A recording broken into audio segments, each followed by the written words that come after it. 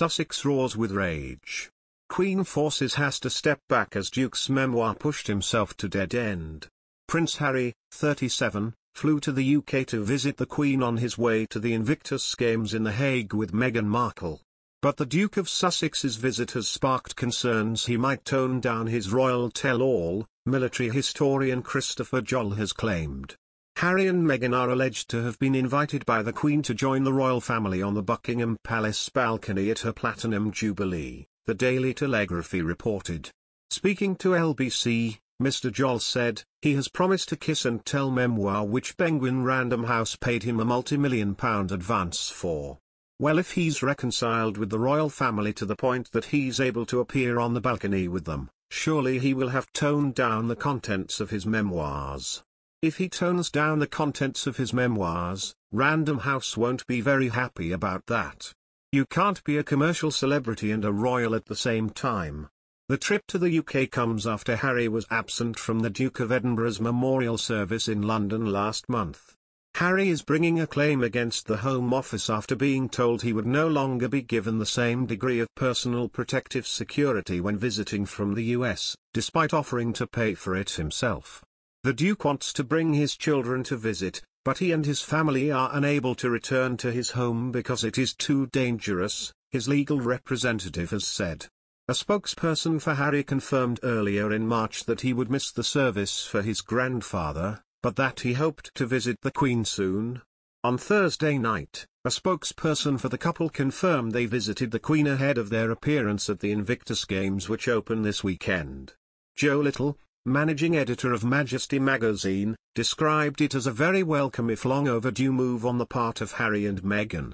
Last week, Di Davis, a former head of royal protection at Scotland Yard, told the PA news agency that the idea Harry is unable to come to the UK due to safety concerns is sheer unadulterated nonsense, adding the Duke is not an expert in security.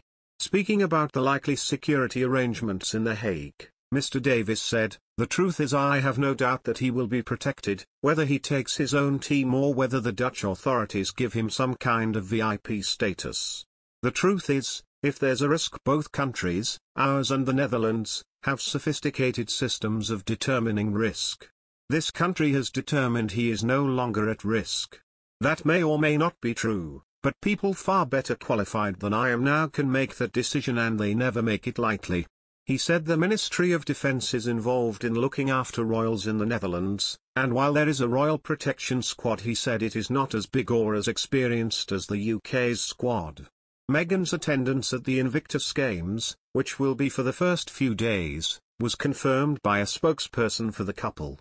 Meanwhile, the Sussexes have promised the Queen that she will get to hug her great-grandchildren Archie and Lilibet in the near future. This comes amid increasing concerns over the Queen's health, with the monarch having most recently pulled out of attending the Maundy Thursday service. Prince Harry and Meghan Markle made a surprise visit to the Queen at Windsor on Thursday. Meghan has returned to the UK for the first time since the couple stepped back from royal duties in March 2020 and moved to the US. Meghan and Harry exchanged few words with the Queen during a very cordial meeting and inquired about her health. While, the 95-year-old monarch also sent love to Lily and Archie. She is yet to meet her great-granddaughter, 11-month-old Lilibet, who was named after the Queen's childhood nickname. The Duke and Duchess of Sussex visited to the UK to meet the monarch and Prince Charles for a peace offering, before travelling to The Hague today for the start of the Invictus Games in the Netherlands. Meghan and Harry's visitors also gave birth to their possible appearance at the Queen's Platinum Jubilee event in June.